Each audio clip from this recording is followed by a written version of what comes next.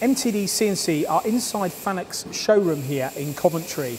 Now recently FANUC have been selling a lot of machine tools and a lot of automation solutions, enabling the business to bring more machinery in for stock, so you can actually come here and witness and see these machines in action.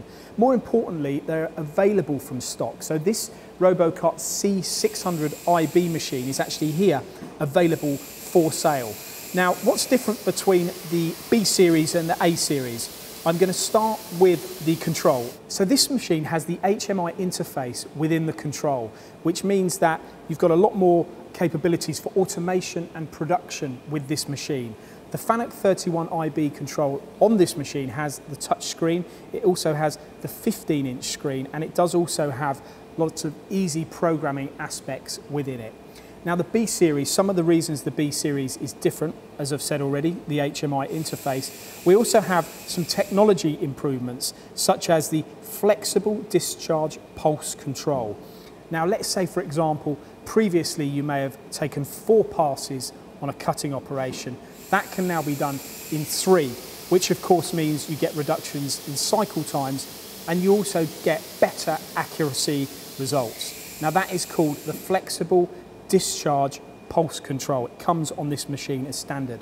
We also have the advanced thermal displacement, which caters for increases in temperature of up to, say, 10 degrees. So again, when you're looking for the ultimate in accuracy, the new B series is capable of achieving that for you.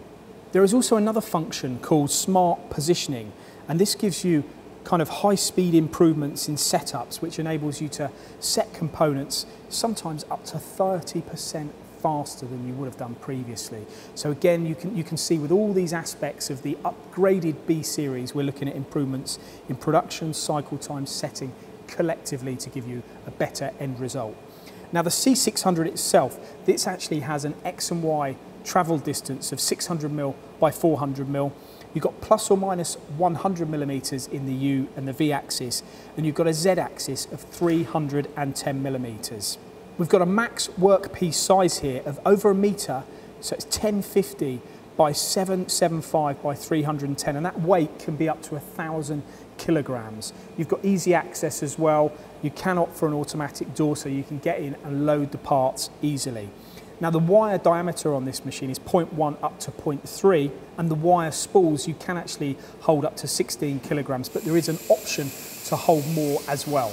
So if you're looking for an EDM supplier that can give you a machine tool solution as well as the technical backup that you need when you're buying sophisticated technology, then this is the place to come here. Coventry, FANUC's headquarters. Get yourself down here and have a look at these machines that they're carrying in stock.